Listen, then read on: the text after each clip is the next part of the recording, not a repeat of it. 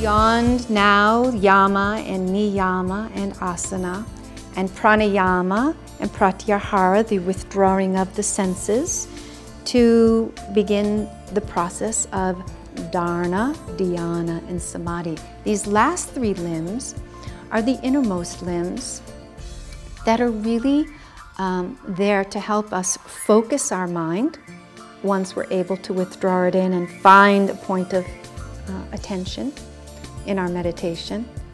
And dhyana is this streamless state of meditation where the mind begins to quiet itself and become still. And in this process, the restlessness of the mind begins to get quiet, and it begins to settle down, and it rests into our heart center, which is the seat of consciousness. And there, it becomes very still.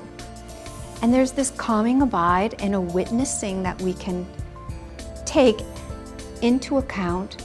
And as we're becoming in this state of witness, consciousness, a great awareness of so much begins to become heightened.